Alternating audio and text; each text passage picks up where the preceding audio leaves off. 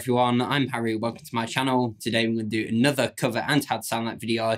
This time we're going to try and get the tones on Stuck on the Puddle from the Submarine Soundtrack by Alex Turner. So before we get started, if you like this cover and sound like video at any point, please leave a like, comment and subscribe, and hit the little bell notification for me as well. It really does help me out a lot, and that way you won't miss out on any of my future uploads. There's going to be affiliate links down in the description to every piece of gear I used in this video and to record my videos. These do help support the channel out further, so I'd really appreciate if you go and check them out. So the reason why I decided to do this is because I was recently sent and demoed the new Slötvå by Walrus Audio, which is an updated version of their Slö pedal, which is a really great ambient sounding reverb with loads of different parameters and loads of tweakable things. It's really good if you want something a bit different than the classic reverbs like Spring, Plate and Hall. I actually recently did a full demo of the Slötvå, so if you'd like to see that, there'll be a link up in the cards, in the description and pinned in the comments. And considering the Submarine Soundtrack has loads of great ambient guitar tones, I thought it'd be perfect for this. So really for this song, there's just an acoustic part and there's some electric parts. So for the electric parts, I'm using my 1965 reissue Jazzmaster, and the amp I'm running into is my Time King Sky King. That's just set clean. And for all the guitar parts, it's just the Jazzmaster into the Slötvå into the amp.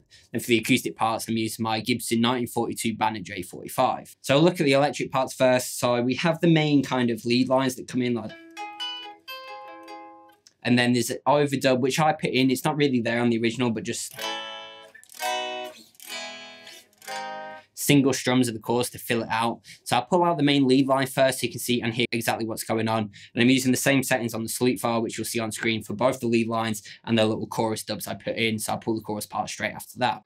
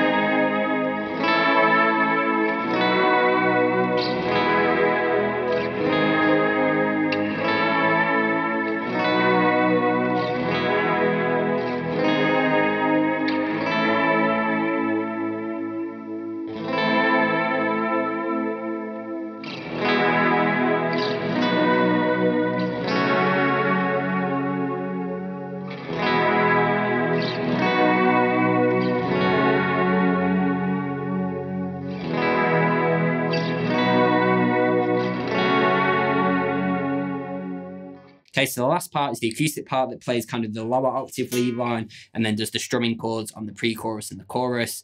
So I'll pull that track isolated from the intro song now so you can see and hear exactly what's going on.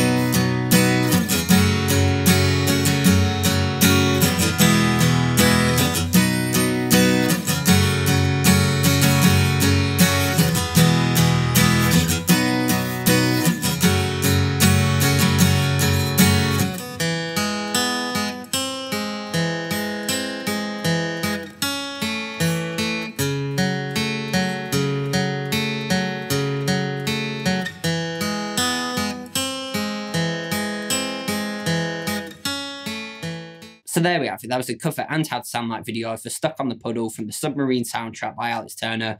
The whole Submarine soundtrack's really good and really spacey sounding with loads of reverby guitar parts, and that's why I decided to use the Slötvå for all of these. It really nails those dreamscapey ambient parts and really does a good job of capturing this. It's a really killer indie and shoegaze pedal if you want something a bit different than the classic spring, hall and plate reverbs that you hear all over the place.